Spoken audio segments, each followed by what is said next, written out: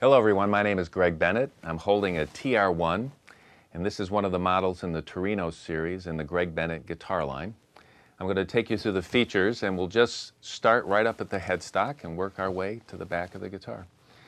Our offset design headstock we're really proud of. That's a big part of our brand identity.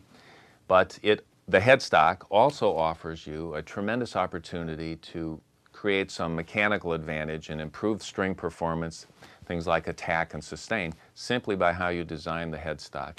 And you'll notice that most of our headstocks are a bit smaller, and that reduced size reduces the resonance surface of the headstock. What that means is if you have less resonance up here, you're pulling less energy from the string, because remember, anything on the guitar that's moving is taking, I should say, energy off the string. So you can actually pick up a bit of attack and sustain through this.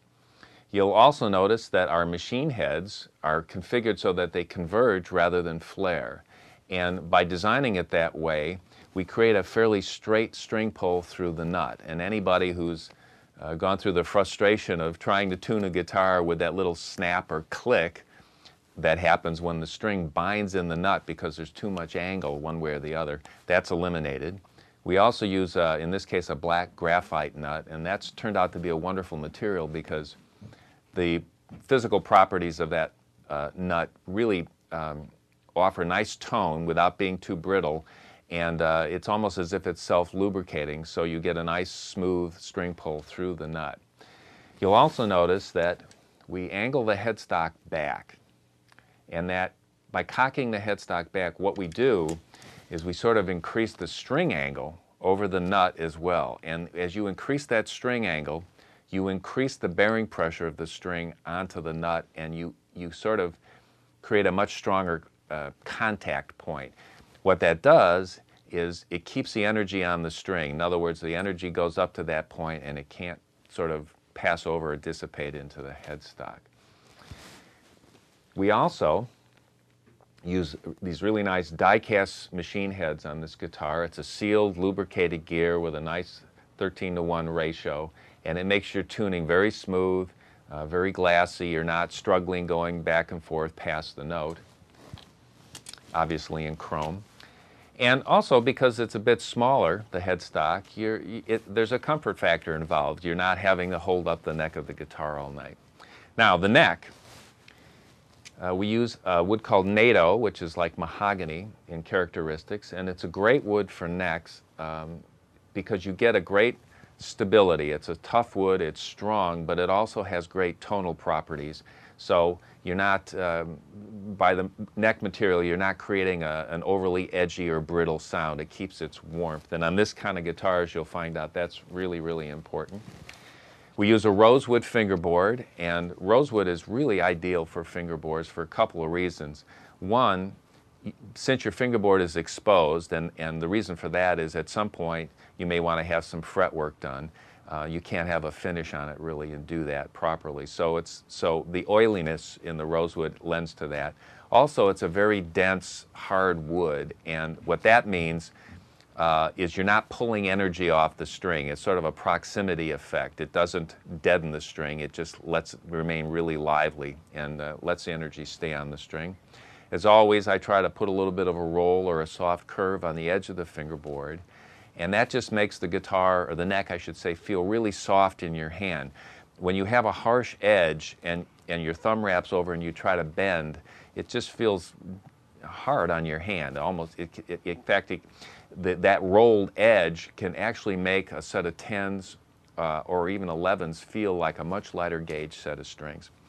And this neck, because of the style of instrument, you have a tremendous amount of exposure. You can get right up to the neck, and so that we maintain the stability in that, we bring the heel forward and make that really a nice beefy, massive contact. And that, again, that rigidity that you pick up there by that little bit extra mass just keeps the neck from being a sort of a shock absorber and pulling energy off the string every time you hit a note.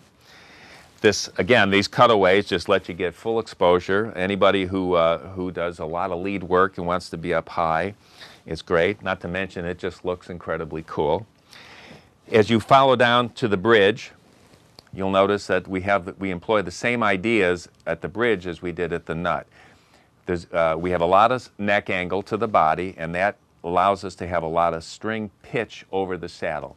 And again, as you increase that downward angle, that pitch, you create more and more string pressure right at that contact point. So the attack, the sustain is enhanced.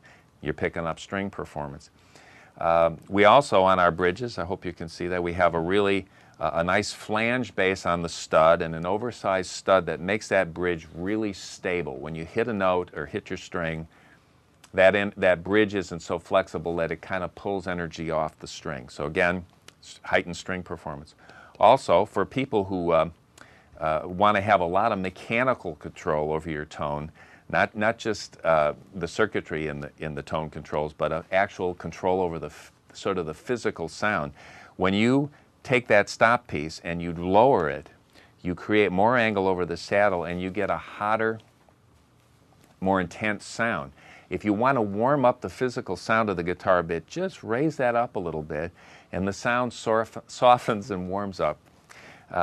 We also, in as many guitars as we can, we use this Duncan design pickup. We have a great relationship with that company. They have spent decades refining electric guitar pickups. So it's just a fantastic blend of tone and warmth, but clarity and definition. They really have sort of written the book on this thing.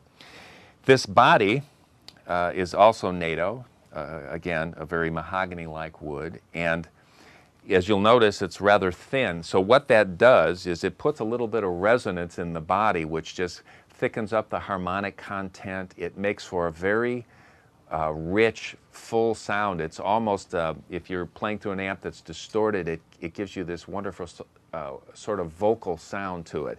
It's got that clarity and that intensity, but there's a warmth to it also that is just tremendous. Obviously, you have a toggle switch that lets you select between your bridge pickup, your neck, or a combination of the two. Also, I always like to suggest that mess around having both pickups on, because very often we go one way or the other. When you have both pickups on, you're put in a situation where just by playing with the volume controls, you can weight one pickup against the other.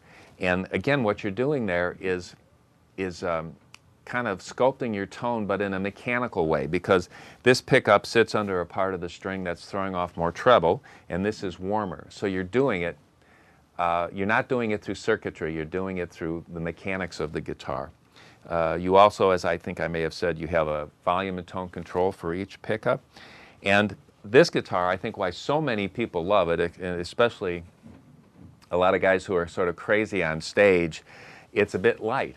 And that for a lot of people is just a great benefit. So tremendous access up the neck, a great warm, rich sound, a very vocal kind of quality when you're really playing loud, a nice light instrument, so stage work is comfortable, and just a great fun guitar, a lot of energy visually as well. So this is a Torino TR1. Check one out. We just went through the various features on this guitar, and I think it's time that we plug it in and show you what it'll do.